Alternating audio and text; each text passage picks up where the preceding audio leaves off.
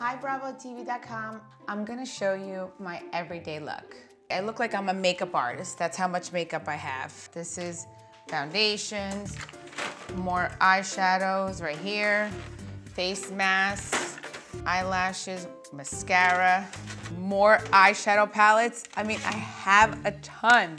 Moisturizing is very important. You don't want dry skin. So when you put your foundation on, you want it to go on really smooth. And especially afterwards, when you put powder on, you don't want it to look all cakey and powdery. All right, so let's start with the base. I put the light color all over my eyelid. And then the darker one, I just go right in the crease and I just go back and forth like this. See, oh, right here's concealer, right here. And then I go like this. I learned this from my makeup artist. And then you just start dabbing it like this. So after I do my foundation, everything, then I like to put a little eyeshadow on the bottom of my eye. And then I just go along the bottom of my eyelid, like that. And then next, I'm gonna contour. Go like this, like this.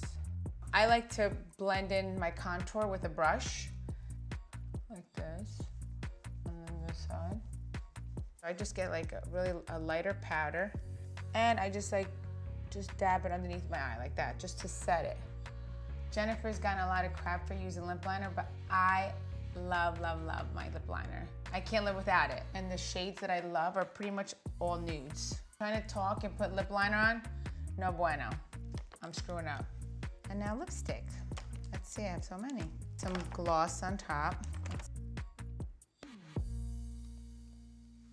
Thanks, BravoTV.com, for hanging out with me while I put my makeup on. This is my daytime look, so I hope you guys loved it. I just want to say thanks for always loving and supporting me. Love, love, love.